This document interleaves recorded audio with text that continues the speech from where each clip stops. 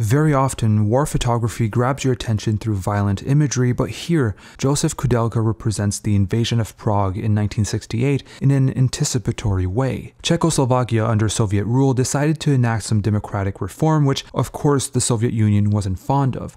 Koudelka would go to the streets, document the event, and smuggle his pictures out of the country under the pseudonym PP for Prague photographer. He would then escape the country, fearing political reprisal. Although the pictures on the ground can be revealing, depicting the violence and chaos of an invasion, Koudelka's picture of a calm, barren street became the icon of the Prague invasion. Just like in a Western movie, the empty street shows that violence is about to rupture. People are waiting for the invasion, they know it's about to happen, and as it does, a man punches in the frame and, in a way, invades it. The watch interrupts the calm scene to show that the invasion begun at this precise time. Josef Koudelka anticipates it.